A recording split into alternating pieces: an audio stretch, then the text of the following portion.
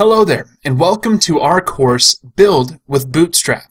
I'll be your course instructor, Brock Nunn. Throughout this course, we'll be discussing Twitter Bootstrap. It's a front-end CSS and JavaScript framework that powers a multitude of sites, modern and responsive.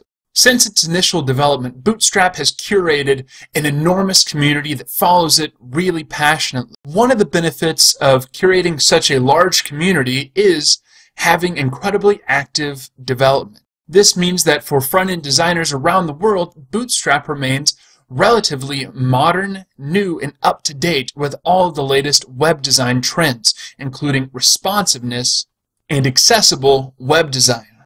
And before you get worried, I understand what you're thinking. With using a front-end framework, it's easy to make a samey-looking site.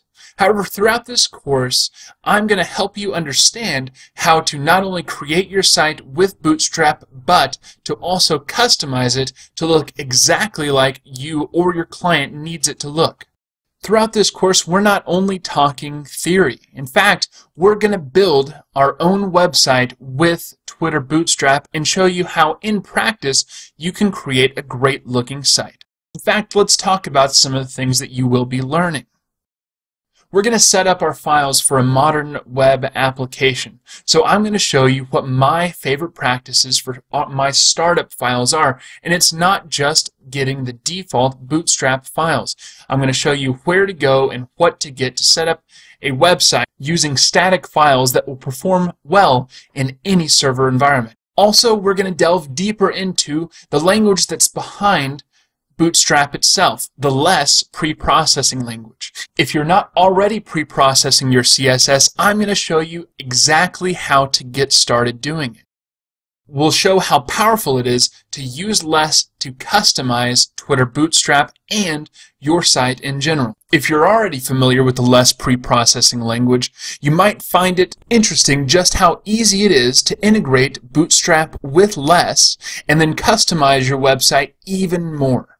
In the main build of our site, we are going to create together a full marketing website for a fictional client. I'll walk you through my workflows and maybe give you a few tips for how I handle client requirements.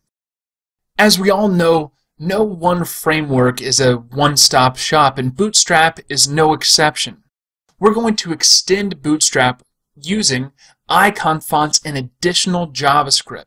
Extending Bootstrap in a friendly manner that works well with the code that is already there is an excellent way to add more functionality to Bootstrap's stellar codebase. Once we complete our final build, we're going to tackle modern web deployment. While we won't be using technologies such as Git, we are going to be taking a look at things like file minification, image optimization, as well as simple management techniques using PHP and the includes.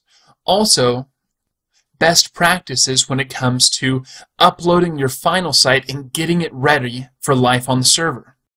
Let's take a look at what our site is going to look like. Our fictional company is called ClearStep.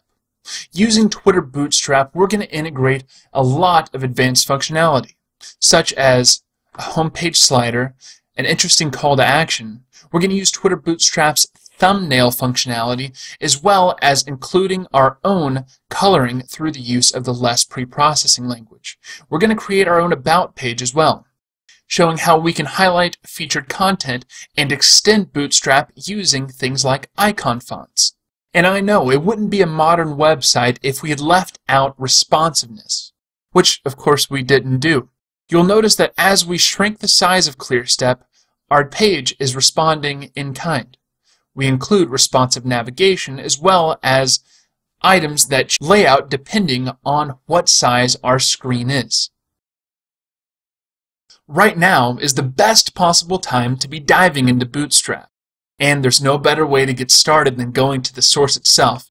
To do that, simply go to getbootstrap.com.